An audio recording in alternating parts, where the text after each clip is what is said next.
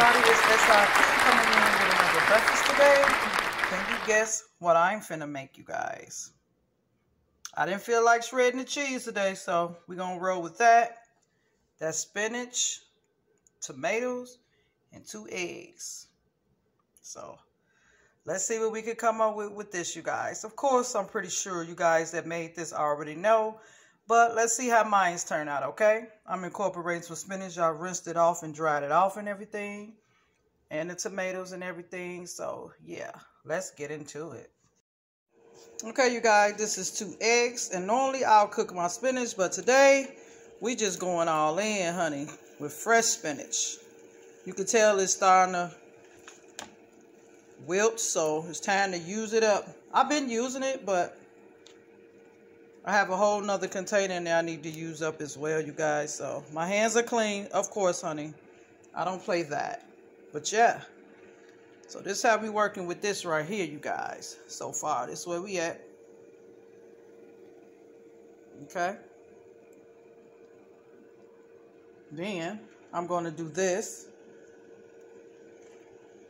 This is just the way I'm doing mine. I guess this is a morning breakfast cooking vlog. Okay. So, yeah. That's the way I'm doing mine, okay? Sorry. There you go. So, okay, you guys. I'll be back in and show you the next step. Stay tuned. Okay, you guys, it's been flipped. Check that out. A 2-egg omelet. I always put water with mine. I don't know why. But now I'm adding my cheese because, like I told you before, I didn't feel like shredding it. But I wasn't even going to feel like making this. But I'm like, I bought the spinach and the eggs for a reason, you guys. So, a lot of cheese, yeah. Am I going to eat this whole omelet? No. Not right now. I'm going to eat half now and half later. That's how I do mine, you guys. Because normally I make 1 egg. But one time I made this, they was like, that don't look like no 1 egg. I mean, the omelet was 1 egg. It was a 1 egg omelet, but they was like, it looked like 2 eggs. This is what my 2 egg omelets look like. For the person who said that, it was years ago, you guys. But yeah. Okay. So, that's the next step. I'm going to cut it down a little bit lower. I like mine to cook like this. I like it to have like that. Have it be brown like that on the other side. So, don't worry about that little butter. I'm going to put it on a paper plate. It's not going to be that oily, okay? But that's real butter, you guys. So, I'll see you guys when it's all done. Stay tuned. Okay, you guys, this is the ending result.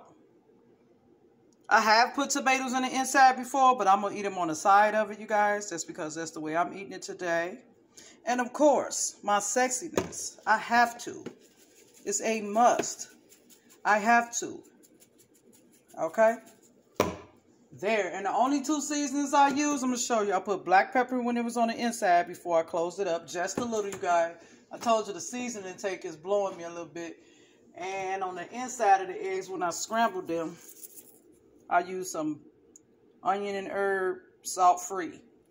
I have a lot of salt-free items up here, you guys. Or low sodium. But anyway, here you go. Breakfast at SRQ. A 2-egg omelet. My way.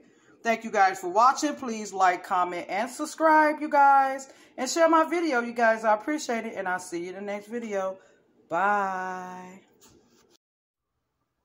Hi, everybody. It's SRQ. I came in to show you my birthday cupcakes that I received from a friend that worked at the bakery. She sent me these birthday cupcakes, you guys. Look at them. Y'all know my honey worked at the bakery, and the lady sent me these because we gave her a Christmas gift. So look at my cupcakes. Look at them, you guys. I love the happy birthday things on them. This one got messed up on the way, so I just put the icing back on it and stuck the happy birthday on there. But I just wanted to come in and share with you my first birthday gift, you guys. See you in the next clip.